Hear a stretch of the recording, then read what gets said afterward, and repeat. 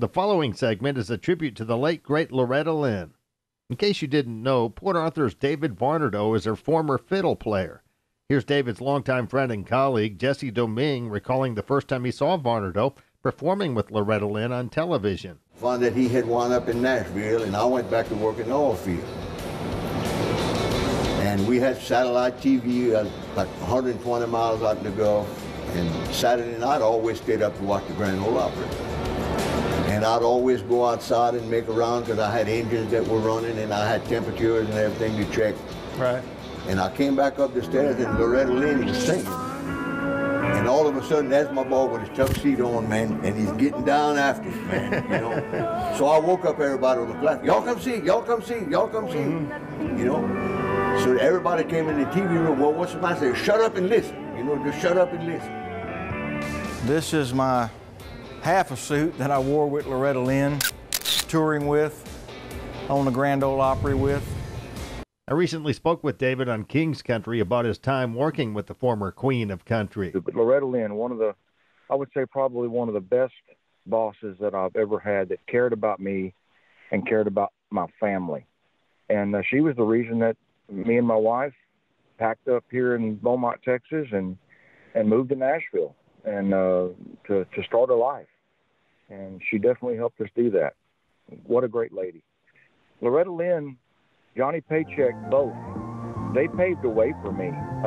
When you don't mention that you played for Johnny Paycheck, who was a side guy for George Jones, and so many others, Ray Price, and you mentioned that you played for Loretta Lynn, or you played for Loretta Lynn, it got me so much work on the side from work that we didn't have on a weekend that I went out with Tanya Tucker and so forth. So it was definitely a stepping stone for me, if it's a light way to put it. Loretta Lynn, again, she's gone at age 90. You got to know her pretty well. What kind of person was she? An absolute wonderful. Loretta loved everybody. I will tell you this, Loretta was the type of person, she really and truly liked making people laugh. She was a funny, her kids were all funny. She liked making people laugh. She liked telling jokes, and anything that would come across that she could get a laugh out of somebody and make them feel at home. I appreciate you having me on your show, Jim. I've got such great fond memories of Nashville, and definitely Loretta Lynn, playing for her, playing fiddle for her, is going to be etched in my mind forever, and she will definitely be missed. And the butchers won out. What was your immediate feeling when you heard the news? Heartbroken. Truly heartbroken.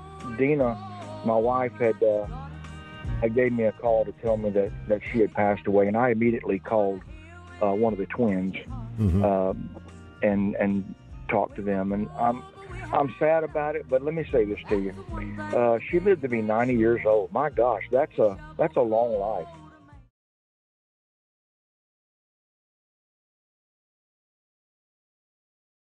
King of the Road. Here comes this week's Honky Tonk Texas Fabulous Flashback. Turn me on.